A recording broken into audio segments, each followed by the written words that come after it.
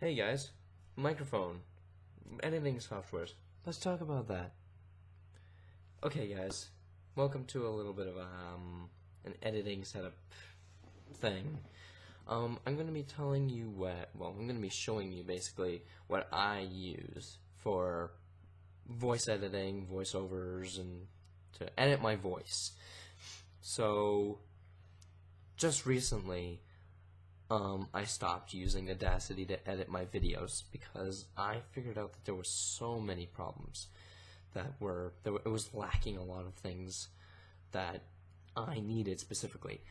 I mean, too many. I mean, it looks so simple, but to me, it just looked like something that I just need a little more knowledge in. But it's not that. It's the fact that it has so. It's just not exactly simple. It's not exactly simple, and when it comes out, the quality isn't that great. So, I went on to Steam about a couple of months back, and I got Magix Audio Cleaning Lab 2016 for about $25, which is pretty good for audio editing software. It's very, very good. It's a high quality editing setup and editing software. That's what I'm using. I'm going to be showing you the difference between me editing in Audacity and the difference between me editing in Magix Audio Cleaning Lab, and I will be showing you that in a couple of minutes. The reason I want to talk about the reasons why I like a Magix Audio Cleaning Lab better is because of the fact that it is easy to use.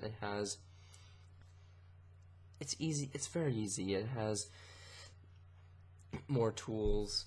It's just simple, and it has a lot more broad. Has a lot more options to it. For example, I was doing a clip earlier today, and I was able to actually take out every single piece of distortion in the voice, and I was able to take out all the fan humming. You can, if I shut up for a minute,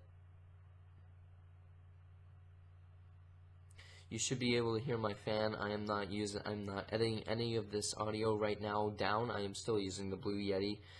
Only I'm using it through the Logitech webcam software, so it is picking up through the webcam's microphone as well as the Yeti, so it's kind of distorted. It kind of sounds a little fuzzy and distorted on the edges, but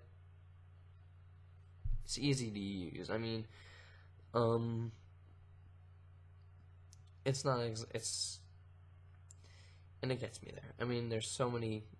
Magix Audio Cleaning Lab is extremely useful.